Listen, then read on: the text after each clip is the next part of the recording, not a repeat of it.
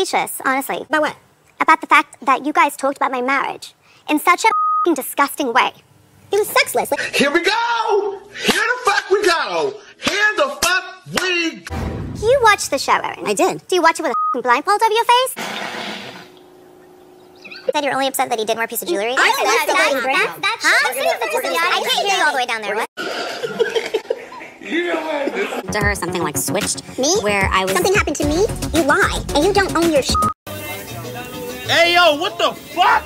He is Frederick in person. We love that. Unlike Jenna.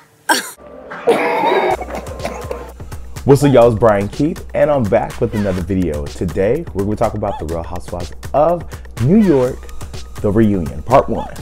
And after watching the whole reunion, like literally the dynamics of the group has changed.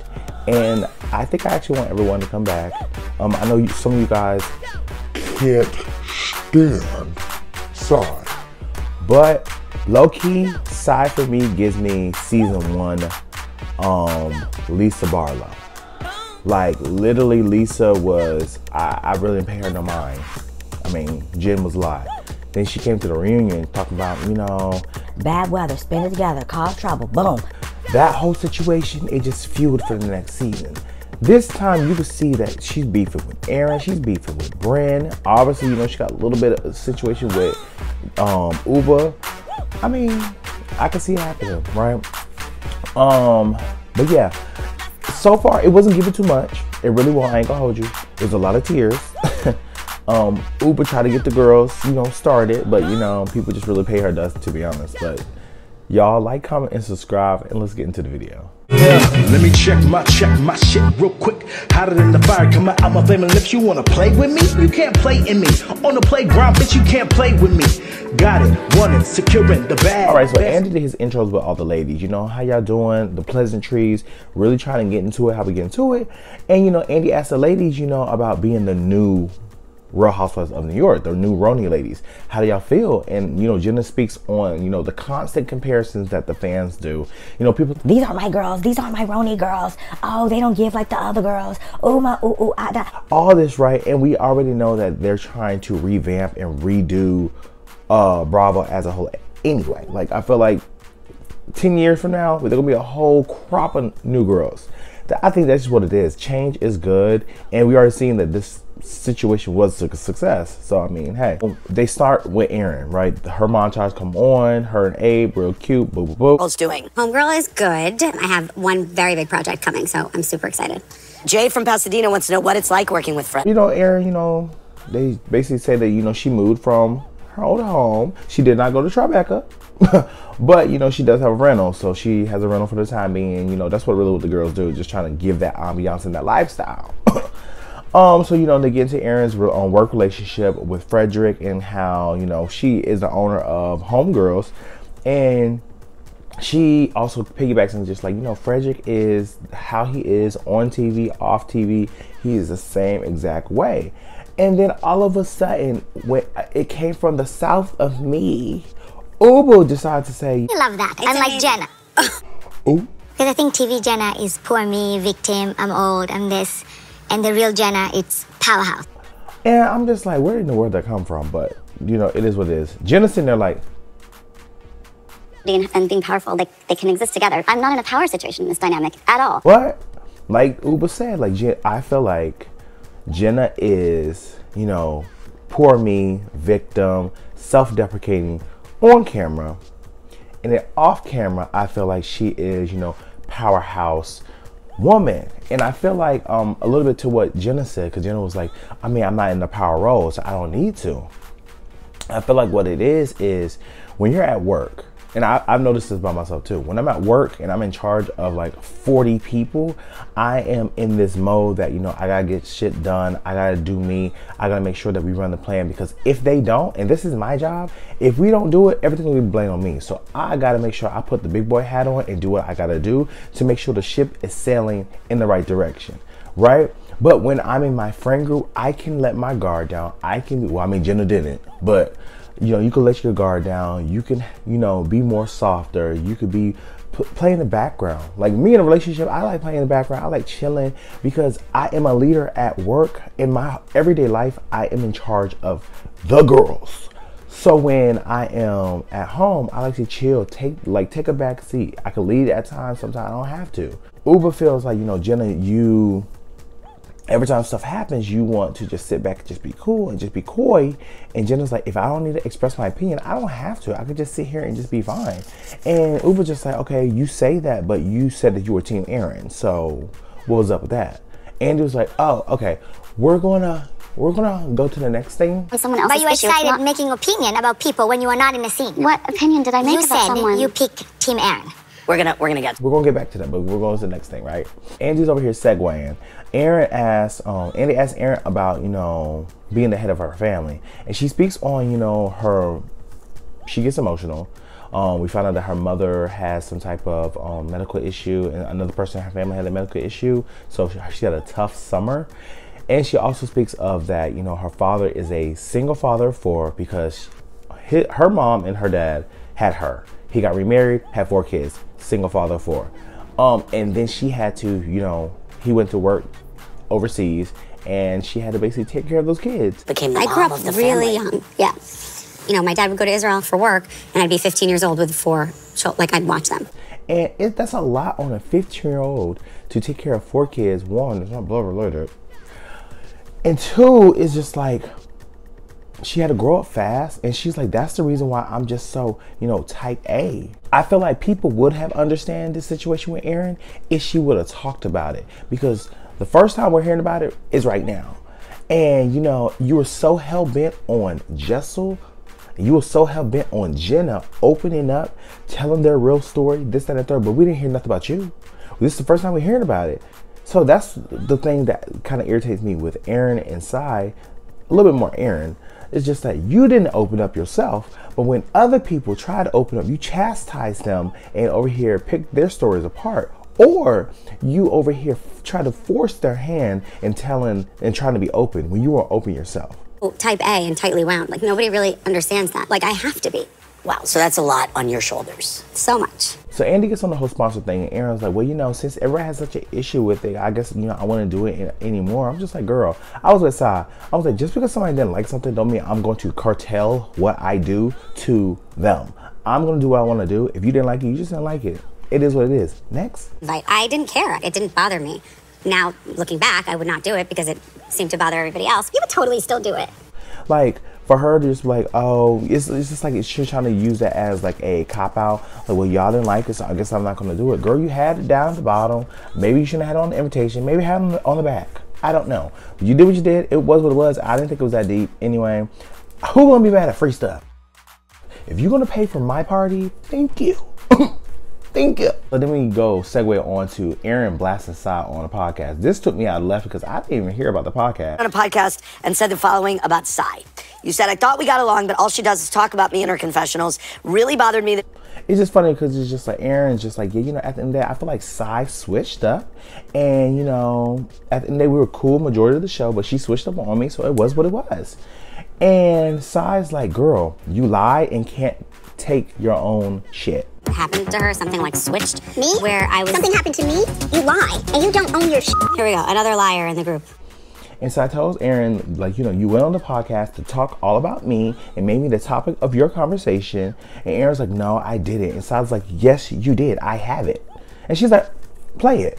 And the thing about it is like, girl, you say play it like you didn't say it. And like Sai was like, oh, so all we're having is cheese. This one's always hungry. This one's always hungry. And I was like, yeah. I didn't say that, Aaron. Like, she really thought that she didn't have it. Like, girl, play it. If I said that, play it. And what did Sai do? Sai pulled her phone out. She played a recording. And you're caught red-handed at this point. Sai says, you know, she wants her to stop implying that she is a rude person.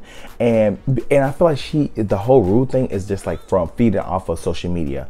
Hopefully Sai is not looking at the social media stuff. I saw that she did turn some of her comments off. At the end of the day, I feel like going on these shows like this with public perception, if I was going on a TV show, like a competition show, reality TV show, I'm not going on the show to be liked. I'm going on the show to be myself. And if people don't like that, I can't help that. I'm not going to be over here kissing nobody's ass and just like, oh my God, social media, oh my God. because some people just might not like it. Like at the end of the day, we might not like Sai right now, but she might be cool in 2 or 3 seasons. It's just a character that they play on the show. Not really play, but it's just a character that we see on a show out of all these hours that they film it, right? Andy asked Aaron about the whole cheese comment. Like, did you say that Sai said that all there is cheese? Misspoke. I should have said it more accurate. Well, then I didn't think that would upset you. It's a lie. How could you think that a lie wouldn't upset? To be honest, I can give a damn about the cheese situation. I really could. I'm happy that, you know, Uber broke up the monotony of this bullshit, because I was just like, okay, it's cheese, cool, yeah.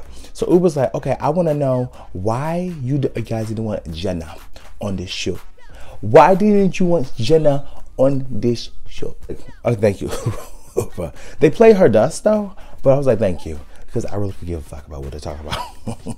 Does feel like someone spoke in Uber's ear and gave her one job. It's like, Uber, pull it out of Jenna. Pull it out of Jenna. Yeah. Either run her ass off the show or pull it out of her.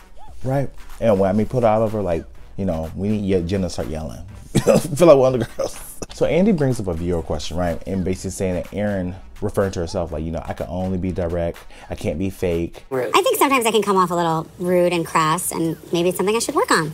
He like, Aaron gets the mess started, and Uber is like the same way. Uber's like, you know, I don't think Aaron is rude. I think she's polite, she's nice, but she's a shit stir. And she gaslights. So I feel like Uber, you know, is feeling the heat on the end of the couch. She's feeling the heat because it's just like she's speaking up like really out of turn, and it's a lot of irrelevant things. But I mean, I'm not mad, because at the end of the day, somebody got to say something. Everybody just sitting there chilling, right? She's trying to get the mess started. I'm surprised Brynn ain't, but you know. So then we segue over to Jenna's package, right? We talk about how, you know, as a kid, Jenna didn't feel attractive. And now that she did feel attractive as a kid, she became like this fashion icon, right? What made me want to pursue a career in fashion?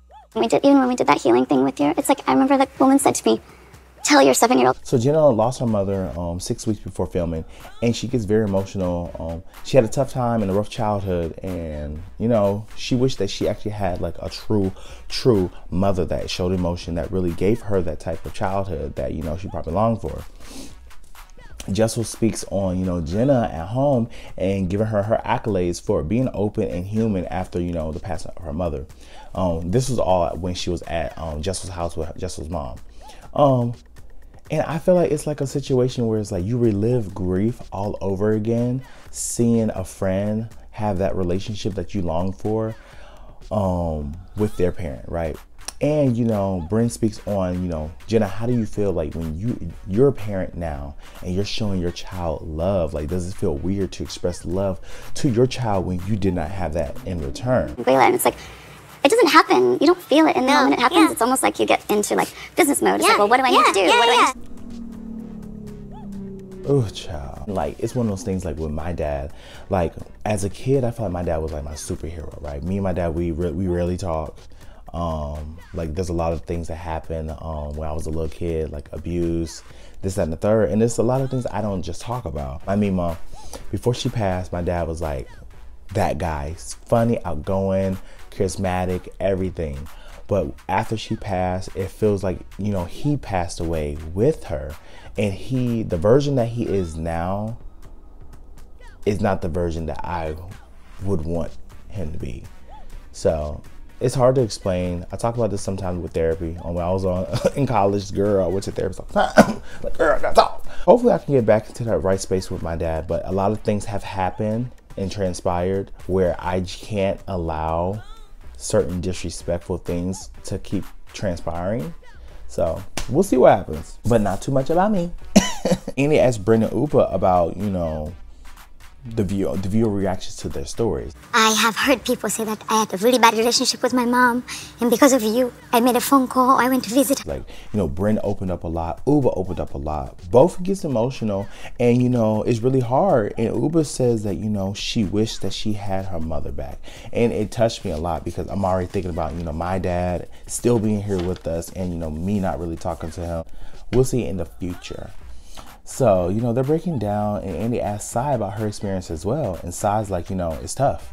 I don't want people to see me as, you know, weak, sad. I just want people to see me happy. Much in my life. I'm broken in the inside, but at the same time, I don't want to tell anyone that. I want everyone to look at me and feel happiness and positivity.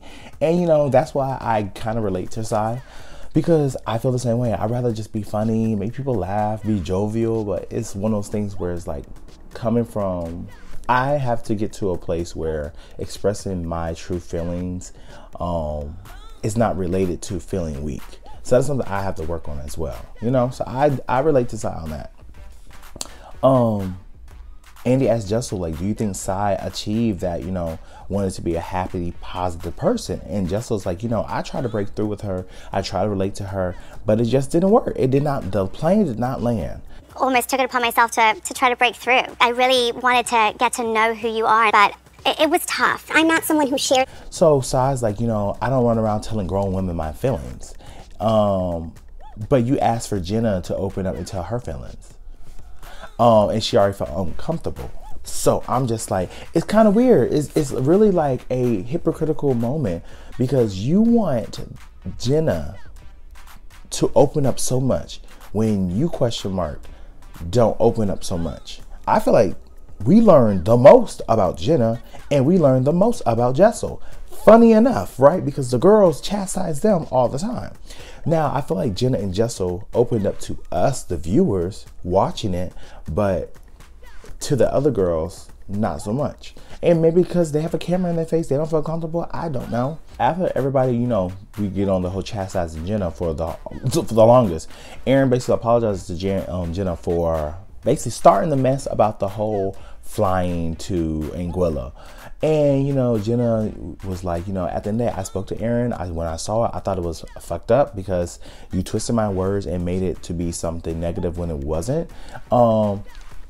So I was like, yeah, you know, Jenna, we gave you a hard time. And, you know, it was like daggers at the table. So we apologize for that. I was just, in that moment, I was just like, well, girl, fuck this. Because, yes, y'all gave Jenna a hard time, but y'all tried to destroy me. So fuck that. But, you know, she didn't say nothing. It was what it was. But if that was just, that's what I would say. So Andy tells Brynn about Jenna promoting Andy tells Brynn about, you know, Jenna promoting her products and sponsorships versus Sai doing it. And Brynn's like, you know, I don't feel like it was a difference, but, you know, Jenna kept bringing it up, right?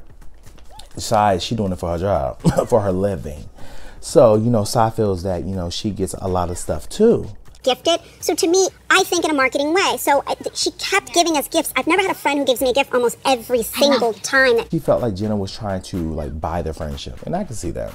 This one thing I said during one of my reviews, I think on episode 6 or 7, that maybe it's just her love language. Like, we're over here just like, oh my God, I can't believe Jenna is over here bringing me stuff. Maybe that's just how she show her affection. I don't know. The girl got money to blow. Let her do it. Me crazy. Is gift giving your love language? Uber's segment comes on, and you know, I'm just like, here we go. Here we go. And you know, so Uber and Mr. CT Connecticut are still together. And Andy asked Uber, like, did you want him private or did he want to be private? And she's like, he wanted to be private because of his job. And like I said, it makes that situation much more worse because he wanted to be private because of his job. But you have these 3 women, Brynn, Aaron, and Sai, running around telling her business. But like I said before, Uber, if you didn't want it out, you should have never said it on camera. You said it on camera. We was over here at Swingers with Aaron kikiing, and then all of a sudden, Andy asked Uber, like, you know, how does it feel about booking work at your age in this age-obsessed industry? And she's like, you know, it's a great era because, you know, modeling has become so inclusive. Brands are being so aware of people of different shapes, sizes, colors, and, you know, even down to disabilities. Like, everybody can model. Everybody can have that dream that they want, right? We bring up the 3 who tell secrets. So Andy asked Sai, like, why were you so angry at Brynn when you broke Uber's trust? Did you get so angry at Brynn for asking Uber about Mr. Connecticut when you broke Uber's trust yourself? That is a great question. The $1 million question, because I was still trying to figure that out my damn self. So I was like, I'm harder on Brynn because we're so close. I'm just like, girl, that's not answering the motherfucking question. I think I'm a little bit harder on Brynn because Brynn and I were very close. And so I trusted you with a secret. The secret that you shared on camera? Like, that's irrelevant. So Brynn's like, okay, but you said it on camera. So I was like, yes, I did say it on camera, but I told you not to say anything or the place. And because she like, Uber didn't want us to say the place. And Uber's like, that is true. That is true. And she's like, you know, I didn't want y'all to say anything, but I didn't want you to say the place. She's like, because at the end of the day, like, if I want to go out in public with this man, I can just go ahead and do that. But I just want to keep it private until everything goes public. So I apologize to Uber for telling the girls, basically. So Andy asked Sai, like, okay, so did you tell Bryn not to say CT? And she said, I told her she shouldn't repeat it. And she shouldn't repeat any of it. And I'm just like, so you telling us that Bryn shouldn't have repeated any of it, but you told. Girl, the hypocrisy. How can you sit up here and say that? So Bryn's like, you didn't tell me that. And if you did, of course, I would have kept a secret. Girl, no, you would not, because Bryn, you are messy as hell. Like, girl, as quick as you told it then, you know, you still told it. Finally, Sai gets to the point. She's like, look, I was upset with myself for telling. And, you know, at the end of the day, I took it out on you. Bingo. That I broke her trust, I took it out on you. And I apologize. Thank you. Yeah. Really sorry. I'm really sorry. Okay. I love you, Bryn, and I apologize. I have not really... And Bryn starts to cry. She's like, you know, at the end of the day, you cut me off for months since filming, and, you know, that's just doesn't sit well with me. I'm like, damn, girl. Bryn tells her that, you know, you went on a smear campaign to take me down. Aaron's like, you know, I see both sides because it was implied. And, you know, no one basically actually said, don't say anything. That's what I'm trying to figure out. And, you know, Andy's like, you know, so what's the circle of trust? And Jessel's like, the circle of trust is where they sit down and talk about everybody. They talk about everybody. So that's the circle of trust. They sit around and talk about everybody and smear their name. What's the circle of trust? I don't know what this is. It's where they talk about everyone. But the other part that's what it is. No. But tells Aaron, you know, at the end of the day, you're the reason that all this started. And Aaron's like, okay, so it's my fault. She said, when you brought up David to Sai, that's what made her respond that way. And Aaron's like, okay, it is what it is, whatever. So Andy asks Jessel. Jessel says, like, you know, I'm speechless because you talked about my marriage.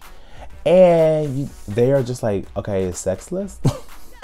About the fact that you guys talked about my marriage in such a f***ing disgusting way. It was sexless. That was funny. Jessel's like, okay, you watched the show, right? Huh, Aaron? You watched the show? And Aaron's like, yeah. She said, do you watch it with a blindfold on? Why was Aaron gagged? Aaron was like, You watched the show, Aaron. I did. Do you watch it with a f***ing blindfold over your face? No, I didn't. I don't remember. Child. Jessel says, you know, you brought up he doesn't wear a wedding ring, implying that he cheats. And Aaron's like, no, that's not what I imply. You know, Abe doesn't wear a wedding ring, so that's why. I'm like, girl, they talk about your husband. Don't talk about mine. Bryn's like, you know, out of all the stuff to be mad about, the wedding ring was what did it, right? And Sai tells her, like, girl, let her talk. She doesn't need for you to talk. And Bryn, she was like, girl, I can't hear you from all the way down there. Girl, huh? What? Huh? Oh. You're only upset that he didn't wear a piece of jewelry? I can't hear you all the way down there. What? You heard me. Read my list. Right. Sai versus Bryn, the beef, low-key might be good next year. So that's why I was like, bring her back. I don't give a fuck if y'all like her. Bring her back. Aaron's like, okay, so you're blaming me for everything, but not Sai. That's crazy. And Jess was like, oh, don't worry. We're going down the couch. Oh, now that's how you clear a bit. I said, oh, okay, Jessel, I'm here for it, girl. So Andy segues back to Bryn and Sai and like, where are y'all, how are y'all doing? And Sai's like, we're fine. Bryn's like, okay, you called me a slut, broke, a whore. You talk about where I lived at. You talk about where I work. And Sai's like, I never said that. She was like, from who? And Uber's like, I have $1,000 from Aaron. Calling me names, calling me a slut and a whore, and like I've never said any of those things. Yeah, I've heard. From who? I will give you $1,000 from Aaron. Sai's like, I have said, she was like, if I have said any of that, I would have said it to your face. I'm not going to just over here saying it and just not say it to your face. So I was like, you know, I don't even know what you do. And she was like, girl, yes, you do know what I do. Because at the end of the day, I signed your contract for your business back in 2017. And, you know, I work a real 9-to-5. I said, ooh. I don't know what you do for a living. You do know what I do for a living when we were friends. I signed your contract on Avino Baby, so I knew. I'm sorry, back in 2017? Since then, because I actually work a 9-to-5. See, this is what we kind of needed. Because low-key, Bren knows how to argue. The other girls be over here mumbling. So, you know, at the end of the episode, you know, we get into Jessel's package. And, you know, they talk about her sex life is much better. Jessel over here brings up, you know, she has no regrets of bringing up any of her stuff. But, you know, baby number 3, it doesn't seem like it's going to happen. We go into one of the rumors off the show on the show. And Andy asked, did you move from Dallas to New York for the show? And Jessel's like, you know, at the end of the day, you know, I came to New York for the opportunities. But when the twins were born in LA, I realized I needed to be closer to my parents. And it was just like... Why not move to London? I mean, TBD. So Jess was like, you know, I moved to New York for 10 years. And then we went to Dallas because Pavel was starting our business, a company. And then we moved back a 1.5 years ago. And it's like, during casting? I said, Andy, you really want that to be the narrative, right? And Andy asked Sai about Jessel lying about her sex life. And Sai says, like, you know, I just don't feel y'all have chemistry. I don't feel like, you know, it is what it was. You know what? It's none of my business. I'm sorry. I shouldn't comment on anyone's marriage but my own. Few minutes later. It just doesn't feel like you have a connection, but that is... I was just like, and she's like, you know, I'm not going to speak on your marriage because that's not my place to speak on your marriage. I just feel like you don't have chemistry, this, that, and the third, and y'all just don't like each other. I'm like, girl, you're not going to speak on the marriage, but you just did. The fuck? Low-key, when it comes to Jessel, I don't give a damn if she moved from Dallas to New York. What does that have to do with the price of tea in China? Girl, you're on the show. It was what it was. I don't care. But y'all, that was on Reunion Part 1. It was, for me, I learned a lot. You know, it was cute. Well, y'all, let me know what you guys think. Like, comment, and subscribe. And I'll see you guys in the next video. Peace. Brian Keith, LG, Black Pete. Bet you didn't know we the Holy Trinity. Now let a God stop a y'all and break your head here. Step into the room and get up in the bed. It tastes sweet, that's cause I'm good. It tastes sour cause I'm better than the hood. Cause I get you hyper when I'm running all around cause I excite ya. Let me talk real quick. You can't even get with the shit. You wanna go toe to toe with my flow? This sour candy all I really ask for.